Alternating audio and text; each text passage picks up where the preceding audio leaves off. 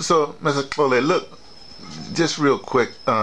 You had told me something the other day, like your aunt's a nurse, something like that, or she's retired, or what was your aunt?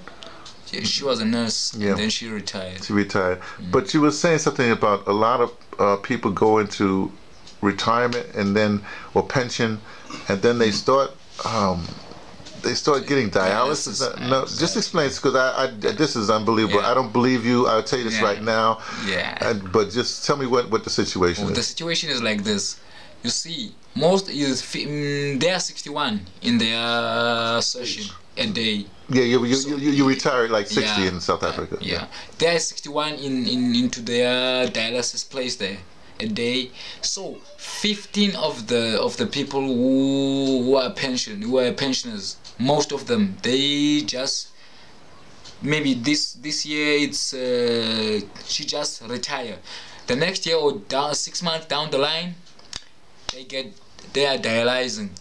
I think maybe the problem what they are having, they are standing all the day, they are drinking the acidic food and the junk food.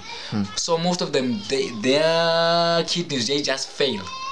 So you're saying that when they retire, since they're not moving anymore, whatever having, they just sit around and all this stuff. This is men and women, or it's men and women, both of them.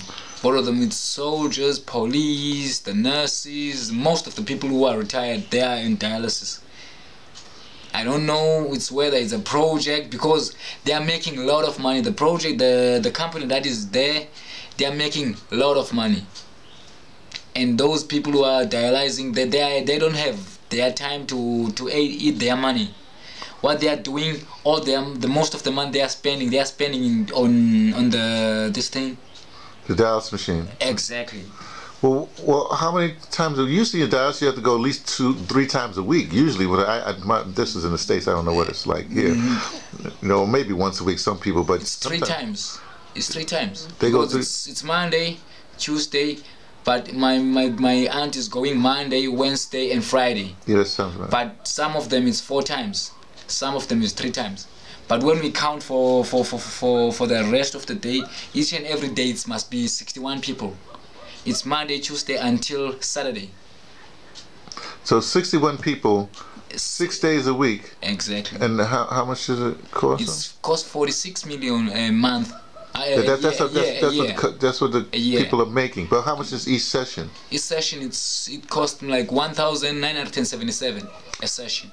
1,970. So it's like 1,977 rand. 77 rand. As a rand is like, it's about 14 or 13 and 1 now. Oh man, wow. We can count like this. You don't need to know the thing. It doesn't matter what it is. That's a lot of money. 3 times a week. 3 times a week.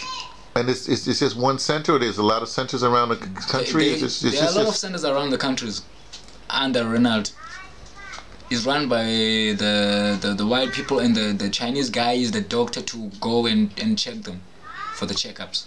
So there's only one doctor for this whole setup that diagnoses them or checks them. I don't understand. The one doctor, because this doctor come from King and go to East London. After East London, go to the other branch at this side. Well, you got to do a little research on this. Yeah, exactly. All right. Thanks. Thank you.